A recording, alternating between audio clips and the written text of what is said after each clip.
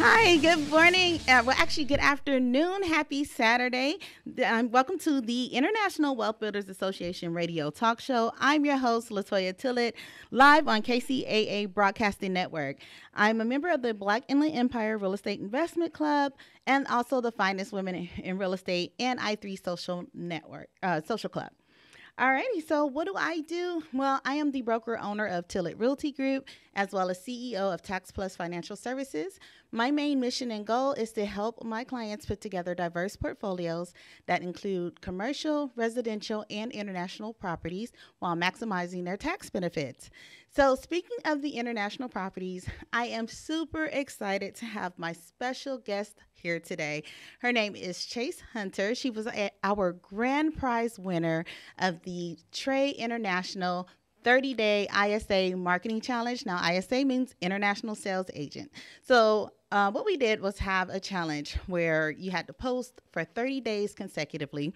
And just building up your consistency in your marketing. And let me tell you, this young lady blew me out the water. Like, her videos were so fun, so engaging, and very educational at the same time. So she has some really cool ones out. My favorite was the Uber driver, and then the girl on the couch. That one was funny too.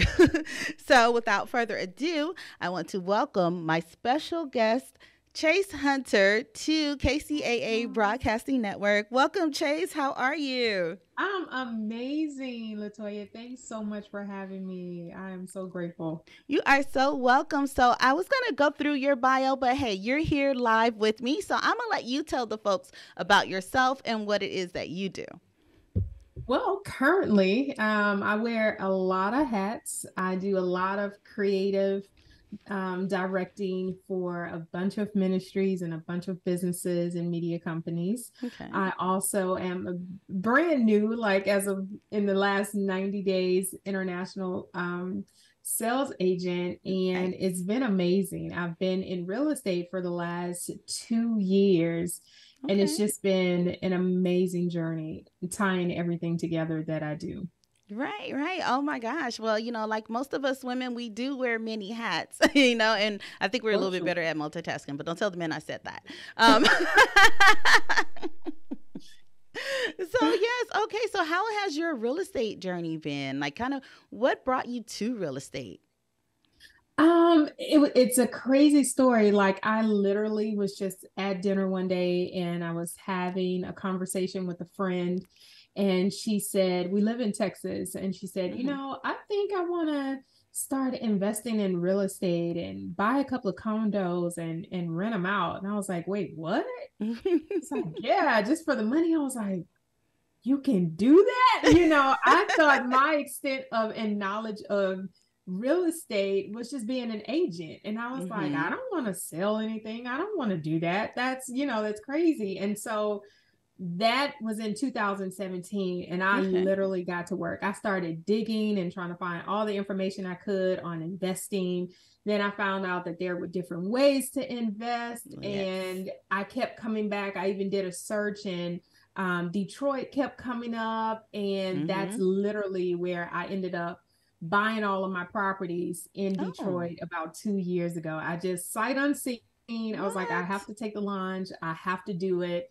And June 24th, 2021 is when I bought my first three doors and became an Nice. investor. Nice. That's amazing. That's an amazing story. I think quite a few of us, I know I happened into real estate by accident myself. So sometimes it just happens like that, right? And then, Absolutely. and if you've ever read the book, 100 and, well, it was 99 ways to earn money in real estate without a real estate license, but now it's 114, or I believe 115 now we're up to. So if you haven't 114. had read that book, I know after being in the real estate industry, I think when I read the book at that time, I was in probably about 15, 16 years already as being a sales agent. But after Wow. reading that book, it was like, wow, who knew you could do all of these things without even having a real estate license? Like, I'm like, dang, did I waste my time? But I do enjoy Exactly. helping other buyers and sellers, of course. So I do help them increasing their portfolios. But we have to work on ours as well, right? Exactly. And that was my main thing. Like, I need to own something. I want to leave Yes. a legacy. I have to, this ownership thing is, we need that. Yes, yes, we do. So tell me a little bit more about Detroit, because I know for a couple of years I was hearing some good things. I knew a group that went down and bought like blocks at a time. So is it still hot out there for investing? It is still hot. Okay, Yes. okay, It is okay. amazing. Like the one of the blocks, I ended up buying a block myself Oh, because it was, nice. Okay. yeah, it was only four houses on the block, and then the rest they were tearing down everything. And I got like one of the last standing on the block, and I actually turned it into it's a two-family flat. I actually turned one into the bottom portion into my office, and I live when I'm there Oh, at in okay. the top That's half. smart. But Uh-huh. it is amazing. Like I love being a landlord.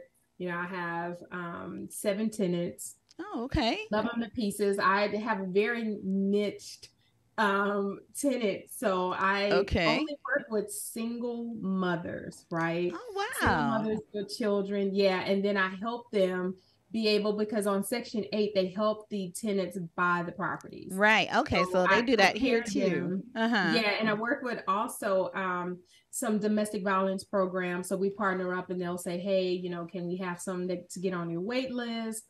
Or can we, but my tenants, they don't want to leave. Once they get in, they're like, Right. no, I want to be here. And I'm like, okay, we said it was a time limit, right? Right, But right. they get in. And so I work with them so that they can be able to purchase, because it's very important for me to know that children have a backyard. I grew up without a backyard, right? So Oh, that is uh-huh. something like I feel like children need a place to play, and they need a Yes. place to grow in their own rooms and things like that. So Definitely, um definitely. I love the market. It's very hot. I teach other investors how to invest in Detroit because it's Okay. very different. The market is Hmm. very different. So, in my mentorship program and my coaching program, I teach them how to buy the right way. Wow, that is amazing. See, I'm getting to learn more and more about you. Like every time you open your mouth and have something to say, I learn more and more about you. So we're getting to that true core, that true passion of yours that you do. See, I didn't know that, you had a niche tenant that you were working with. Mm-hmm. So this is beautiful. This is so awesome to know. So how would one go about getting into your mentorship program if they want to invest in Detroit? Because I'm interested. Okay, yeah. So I am opening that portion up in May. Okay. So when I do the call to action, you start seeing the videos, you start seeing the things coming up, Yes. all the flyers and all the promos. That's when, and because I'm very hands on Mm-hmm. in the coaching program. Like we're walking step by step, we're walking the deals, we're walking the properties, we're walking everything hand in hand, right? Nice, And nice. so I make sure that I'm there and I'm available. So it starts in May and Okay. it runs all the way through the summer, because we don't like cold places in Detroit. Michigan gets, they're in the middle of a little snowstorm right now. So we Right, kind of right. stay away until it gets warm. Understandable, understandable. So, you would be able to work with like remote investors, like people from Cali, like myself, because I know a lot of our listeners are here in California, but because we're on the internet, they can listen anywhere. But, speaking to our audience that we have right here locally. So, this is something that they would be able to do with you as well if they were interested. Absolutely. Okay. No one that I've coached has ever lived in Michigan. Oh, They've been okay. everywhere else but Michigan, which is so strange because I'm like, you're right here. The people in Michigan, like, you're right here with it. Right. Why not? It's crazy to me, but they're like, no, you got it. I don't want to do it. That's good. That's good. That's awesome. Well, I want you to hold that thought right there. We're going to go take a small commercial break and we'll come back and we'll talk a little bit more about what you got going on. Okay. All right. Absolutely. See y'all in two.